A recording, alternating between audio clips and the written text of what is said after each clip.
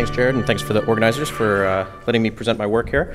So I'm going to be talking about the biophysical constraints and modeling these quantitatively and how we can actually use this to start to understand how does it shape the bacterial metabolome. So Chris in his talk talked a lot about these governing constraints, and we're interested in trying to model these specifically mathematically and see how some of them work together, maybe to start to constrain the space. And I'd like to start off this kind of this talk thinking about this kind of image by David Goodsell at Scripps Research Institute, where if we look at the cell, it's a crowded place. There's a lot of different things that constrain the metabolome and cellular function. A lot of them are physical constraints. There's a lot of stuff packed in here, all the nucleic material and proteins and macromolecules and lipids. And what we're interested in looking at specifically is the metabolome, all of these small molecules involved in energy metabolism, which are too small to even see on an image like this. And so we can start to think about what sorts of biophysical laws and principles start to govern and point to different phenotypic states. Now, there's a variety of different constraints that have been used in the past to model metabolism. A lot of this work is in the field of flux balance analysis and using constraint-based modeling to model and compute the genotype-phenotype relationship. And when we talk about that in terms of metabolism, a lot of what these models do is they compute different feasible flux states of the network. So they compute pathway usage based on different constraints that are mathematically expressed based on measured omics data. And so some of these types of constraints come from gene expression and protein expression, metabolomics data, and if we have information available on different kinetic parameters, we can model these mathematically, and we can integrate this in with the structure of the metabolic network, and then we can compute a solution space where each point in this space would represent a feasible flux state of the network. So each point represents different pathway usage.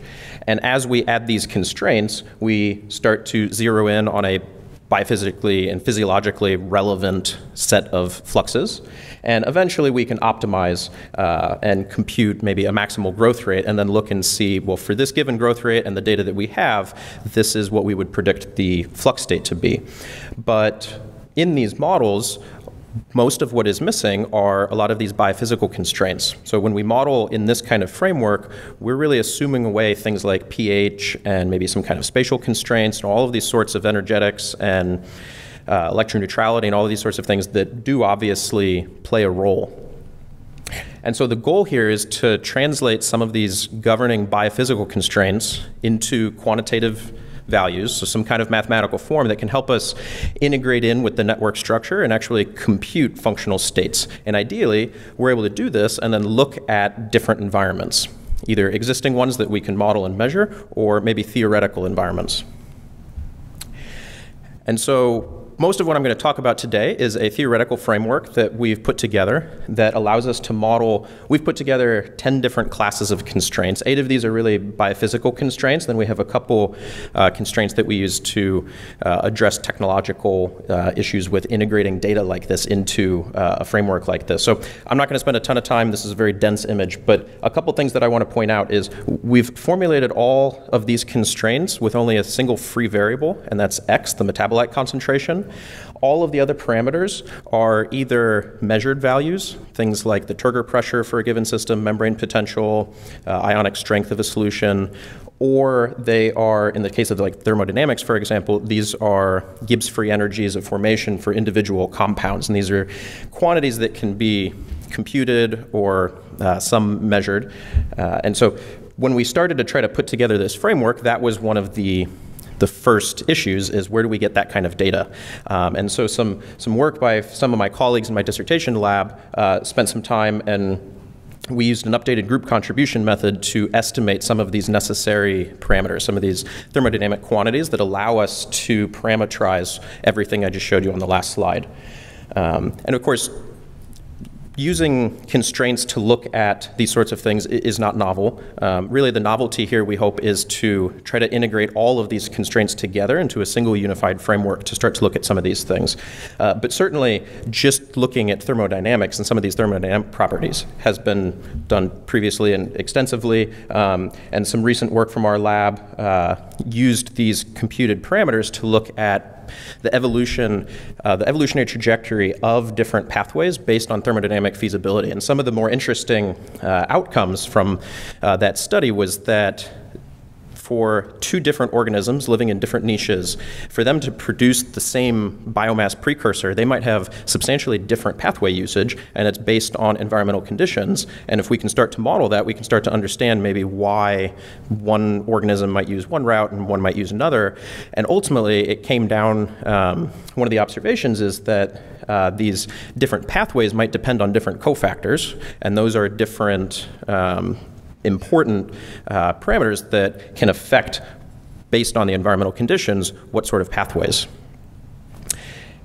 The other thing I want to comment about this framework we've put together is that some of the models we were using to look at individual constraints are fairly high level, and if you do have a more sophisticated model, this framework is modular. So for example, some separate work we're doing is to look at the membrane potential, and we want to integrate membrane potential as a constraint when we're interested in computing these phenotypic states for these cells. And so we've built a model of the spatial model of the membrane, and for the human red blood cell, there's a lot of data available for the phospholipid composition of the lipid bilayer. And so for this framework, the free variable here that we're looking at is the individual concentrations of all of the phospholipids in the network. And so you can actually determine from available measured data, we were able to compute how much sphingomyelin or phosphatidylserine is on one side of the lipid or the other, of the bilayer or the other, and then we can compute the potential, and then we can integrate this in with this larger genome scale framework and see, well, given a specific set of phospholipids, given this membrane composition, how does that constrain metabolism? Or we could ask the other question, which is, what would we want metabolism to look like in order to generate a specific phospholipid composition, for example? And so again, this is also a work in progress, but just to say that if you have a more sophisticated model and better measurements for some of these different constraints, and you think about them in different ways, this sort of framework could encapsulate that sort of thing. One of the other constraints that I mentioned that is a very important one when we're talking about modeling and computing these phenotypic states is accounting for the effect of pH on small molecules. And so when we talk about, in kind of broad terms, these metabolic networks, we really just think of metabolites as ATP. But in reality, ATP exists as one of many different protonation states that is possible based on a lot of different things in the network.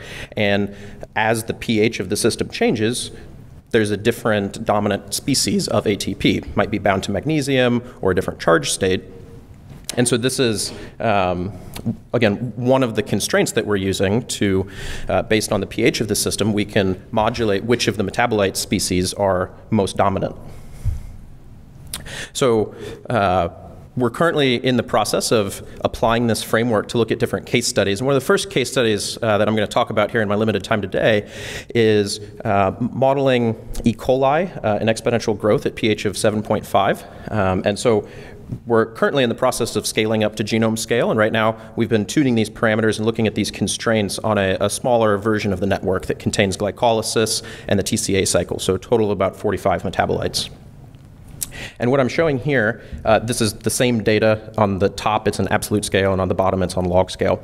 So what I'm showing here is we've computed these bars represent the minimum and the maximum feasible concentration according to these constraints that we've laid out. And then the yellow points here are data that has been measured in the literature from Joshua Rabinowitz's lab. And we can map that on and start to see how well do these mathematical constraints work out, how well do they play together.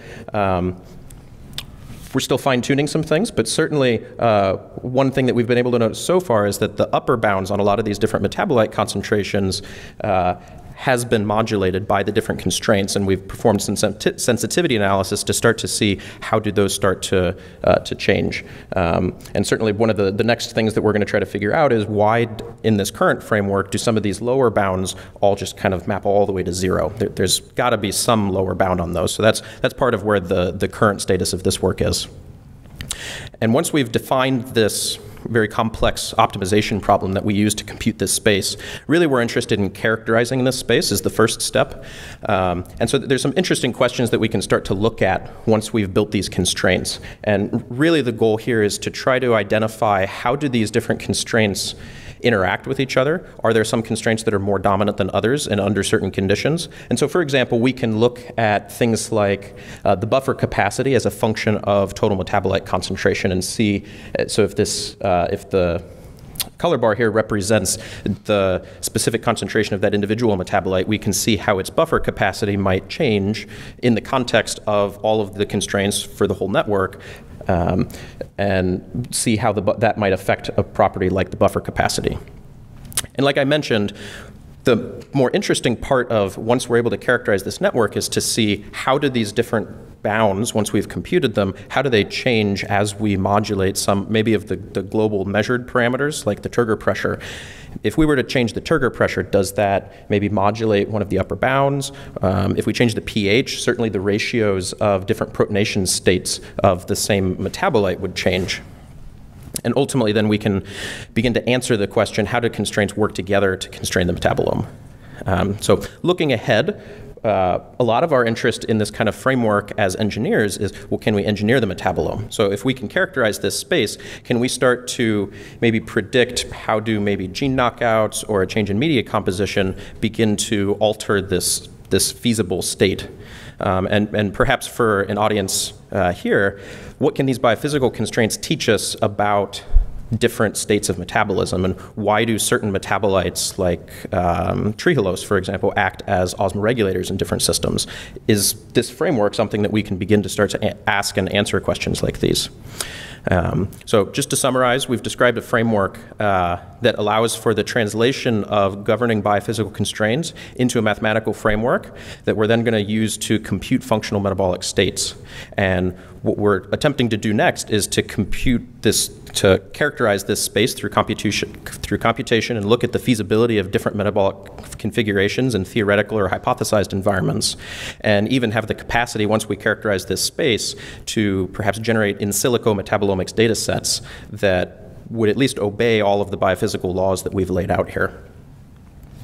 So I'd like to finish by thanking my colleagues in this endeavor. So this is work that I had started in my PhD, and since I've left has been taken over by Amir. And obviously would also like to thank my doctoral advisor, Professor Paulson at UC San Diego, and Dan Zielinski has also been instrumental in guiding this work. Of course, would like to thank the Novo Nordisk Foundation Center for Biosustainability and my fellowship here at the Institute for Systems Biology in Seattle for funding. And with that, I will take any questions.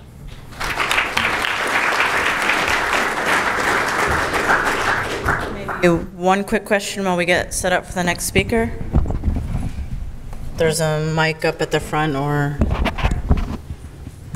So I kind of wonder if you're generating hypotheses, predictions, explanations. I mean, you sort of, it's really cool and amazing. I just wonder if you believe the answers, or are you convinced of the answers? I don't need to take any more measurements, or or maybe we should take new measurements to validate the model that you have. So I think that last point is actually really what we're trying to get at, is so certainly measuring metabolomics data and mapping onto this space can tell us something. So many of those points, about 80%, were within the ranges we computed.